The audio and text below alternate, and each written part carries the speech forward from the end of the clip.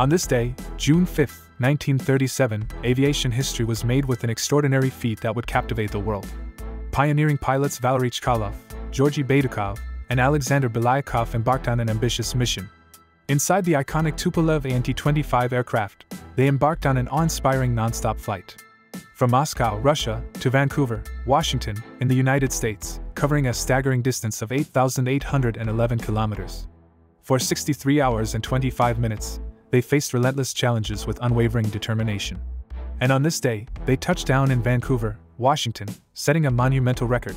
This historic flight showcased the long-range capabilities of the ANT-25 and advancements in Soviet aviation. It marked a significant milestone, highlighting the possibilities of long-distance air travel. Join us in commemorating this pivotal, on this day, moment that shaped the future of aviation.